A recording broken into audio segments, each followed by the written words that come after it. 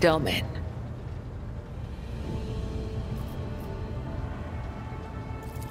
The Vizier taught us that there are many like us throughout the Imperium who spill blood in his name. Death cultists, as they call us. He said that no two death cults are the same, just as there are no two identical stars in the void. I will tell you about the blood-spun web, but I cannot speak on behalf of all death cults. The blood-spun web holds the bays of the flagship together with the threads of its faith. Such is our service to the Domini of the Von Valancius line. The Undying One commanded the Domini to embark on a ship and sail the void's expanse. And thus, it became our duty to protect your dynasty and the Ark that became its home. This great relic of blood and adamantine. Some loathe and fear us. They call us murderers and reapers. Others call us dancers of death, who send the souls of the dead on their way. Both are right. Both are wrong. We are servants of the Undying Emperor. When he whispers that the time has come for a righteous martyr's soul to be laid in his blessed hands, we come to claim it. When he whispers that the wicked must know of his wrath, we come to reap. This is how we maintain order on the ship, unseen and guided by death's will.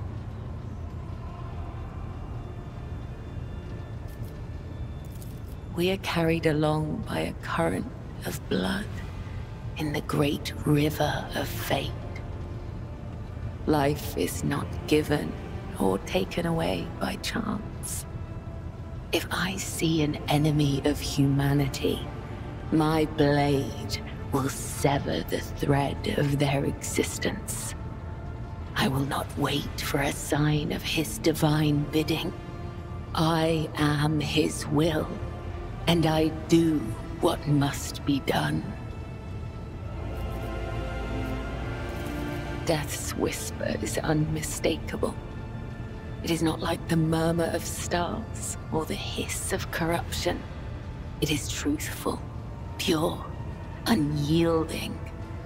Only the most eminent of us, the High Spinners, can hear the whisper of the Undying One and give voice to his will. They must hone their senses and temper their body and soul for years before his call can reach them. If it puts you more at ease, you can think of these whispers as his providence.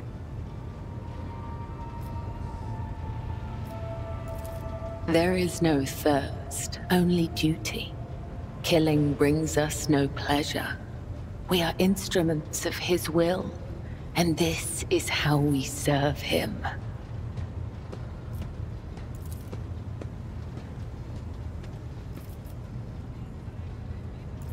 Spinners carved the chronicles of our history on the stones of our temple long ago. But fate and time have erased our past, just as an exploding star erases a part of the galaxy from existence. It is the Vizier's duty to watch over the flock, to lead those who want to learn more of the Undying One, but are fearful of death, and guide those who seek answers in death, but do not know how to live. The Vizier protects all. Those who do not know we exist, those who are grateful for our service, and even those who hate us. The Vizier sees what is to come, remembers the past, and accepts the present. They spin a web of faith and blood so strong that no enemy may sunder it. This is the Vizier's burden. This is the legacy of the matriarch spider. It is said that she was one of many, born in the void, the Domin's subject. She honored death instead of life, and for this, she was persecuted. It is said that when the arch-enemy's forces invaded the flagship during a warp jump, she gathered the Undying One's servants around her and saved the ship from ruin. Together, they spun the first threads of the web to ensure that such devastation would never happen again. It is said that she was strong and indomitable, but as the years passed, her heart became as stone, and thus the Undying One whispered her name to the one who would become the first Vizier of the blood-spun web. Through blood, sweat, tears, and the strength of their convictions, the servants of the Undying One spin the souls of your subjects into threads of balance. This is why we refer to ourselves as spinners. Those who are newly committed to the blood-spun web are called lesser spinners. If they are faithful in their service to him, they may eventually become spinners. The most devout of us all are known as the High Spinners, of whom there are 7, each bearing a unique title. The Vizier, the first spinner, leads the cult. I, Kibellah, am the second spinner.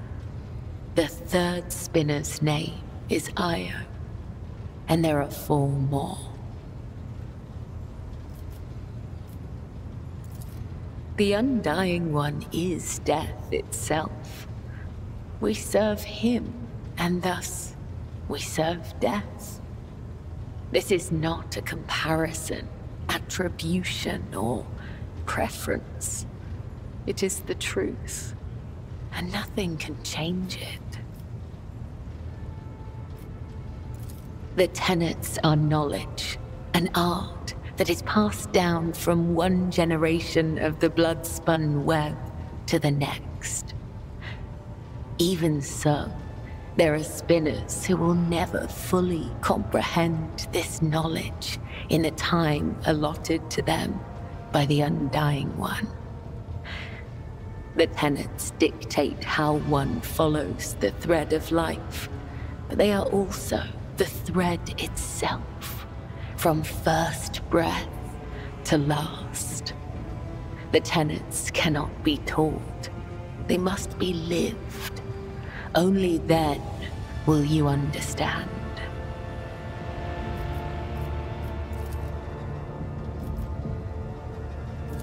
I am the second spinner of the blood-spun web, a spear in the hand of the Undying Emperor. I am your shield and shadow, your blade. The tenets compel us to let our deeds speak on our behalf. There is no one in the cult who does not know me, so I have grown accustomed to taciturnity in matters regarding myself. Ask, and I will try to give you an answer that will satisfy your thirst for knowledge. I remember nothing of my childhood. The Vizier says this is because of my training and the injuries I received in battle. He told me it is the fate of all high spinners. The only memories I have are of the blood-spun web and the brothers and sisters who serve the cult alongside me. When we were young, we would sew our eyes shut and wander through the bays for months at a time, starving, surviving, dying. This trial of darkness honed the senses of those who passed it. We were elated, for we knew we were blessed by him. When we grew older, we learned to wield our weapons, and our mentors tested us with pain, poison, and the weight of deceitful words. In time, our bodies no longer felt pain. Our blood became resistant to toxins, and our focus could not be shaken. We were at peace, for we had shed everything that could encumber our faithful service to him. When we came of age, we faced a great trial, a year-long vigil spent in unceasing prayer to the Undying One. When hunger and other base sensations faded away, we attained true comprehension of ourselves and our place in the world, our place between life and death. We were proud, for on that day, he truly accepted us, and we accepted him. Those who devote themselves to the service of the Undying One must be prepared to pay any price. Emotions, blood, life, death, memory. We all must lose what we hold most dear to become a spear in his hand. Some may lose everything, but they will also gain everything. When we join the cult, we relinquish our past. The blood-spun web becomes our new family. I have seen the pain, terror, and doubt in the eyes of those who hear the Undying One whisper the names of their kin. For some, the blessing of oblivion is a gift not unlike death. No.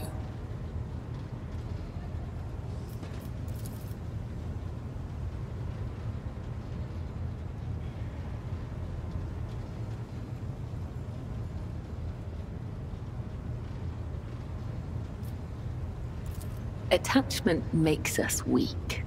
The weak meet their demise prematurely. But such death does not please the Undying One.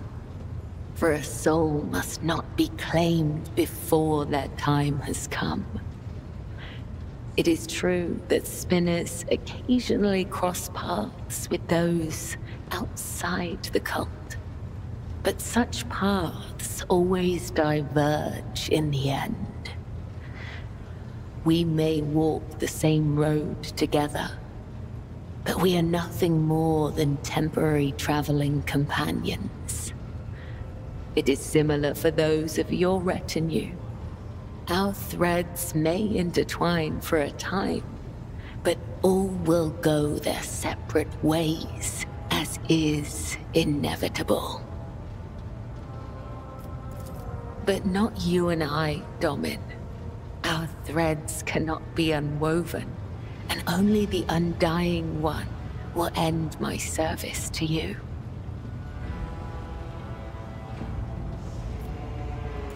It brings me comfort when my brothers and sisters cross to the other side. The Undying One has called them to his side, so they can serve him in ways we cannot.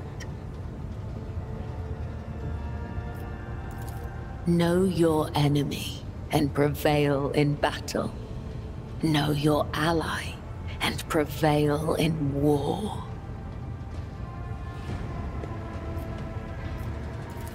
You can see for yourself.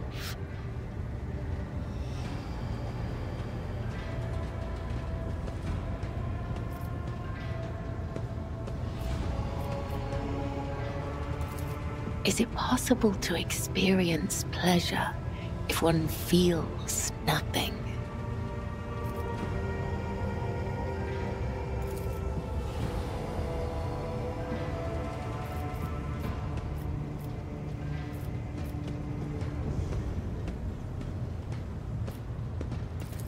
The flesh remains untorn. Good.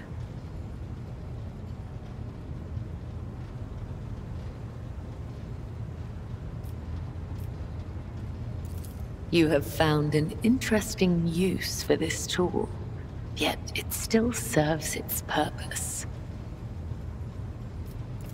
Do you have other questions?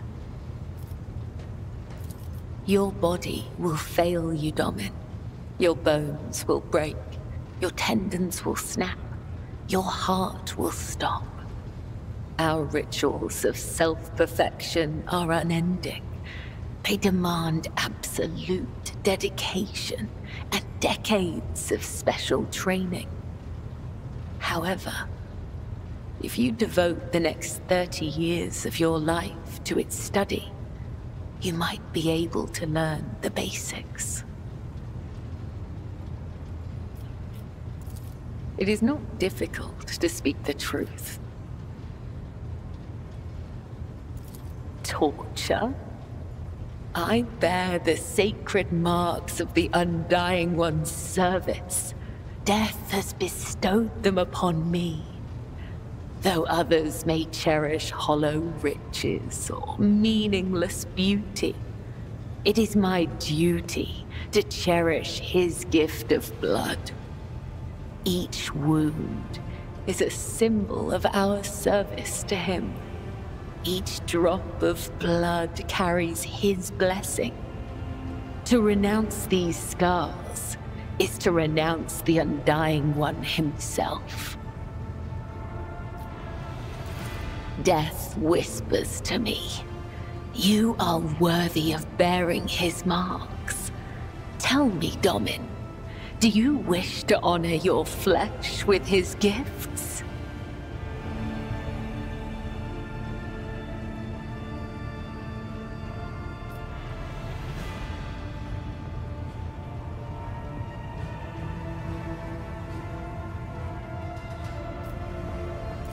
Enough.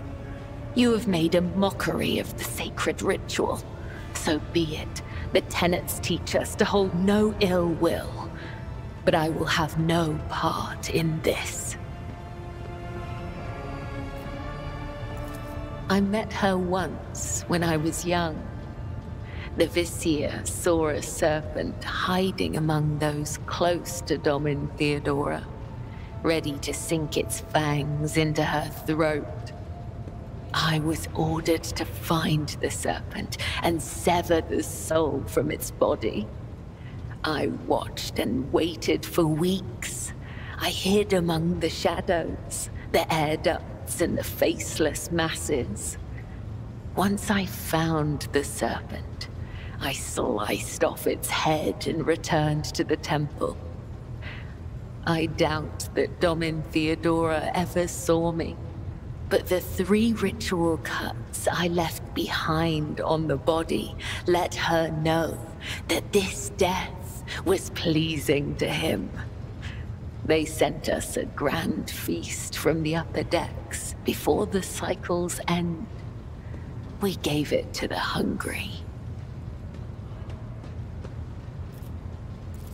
The Gothic we use to communicate is different to that spoken on the upper decks. Domin has many meanings.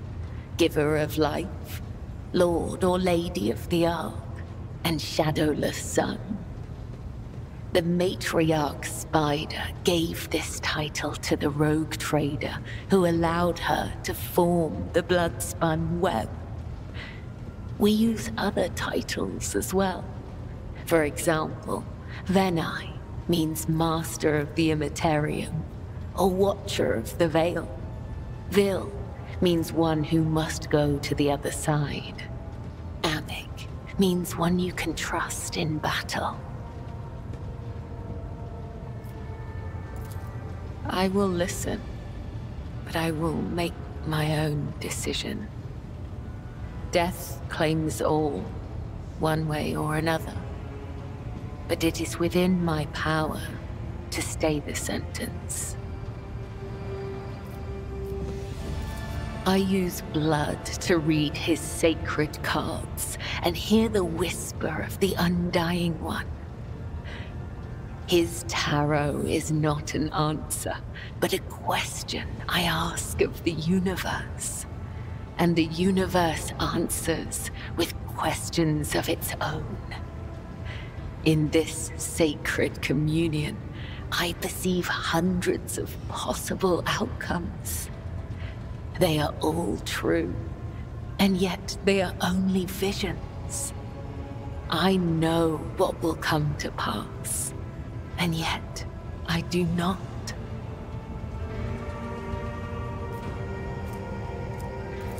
I am the spear of his retribution, not a witch or a sorcerer or a soothsayer. I have no strange powers, but I do bear his blessing. I do not command the veil. I am guided by his whisper and led by my faith, by the tenets. Please, do not mistake me for something I am not.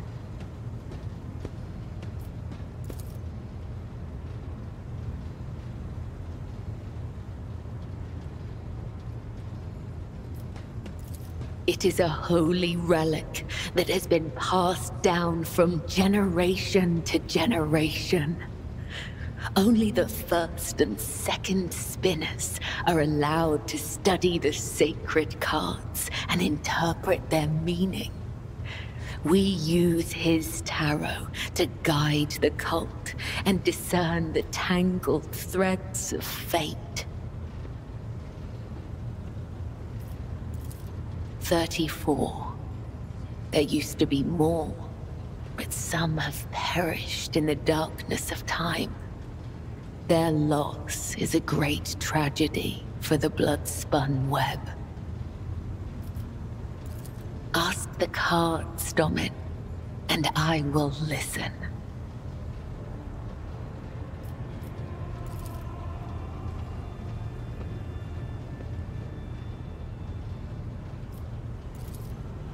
The first card is the young warrior. It suggests inexperience, a path of becoming. The second card is the shattered world inverted.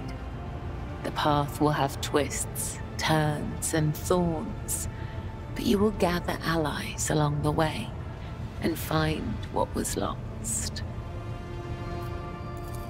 The third, the hound inverted. Someone has marked you as their prey and is chasing you through a field of traps. The lost child. You will leap into one of those traps of your own free will and place your trust in someone truly desperate.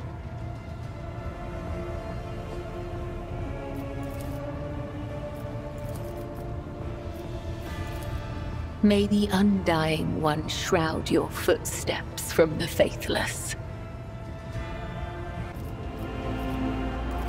I'm here, Domin.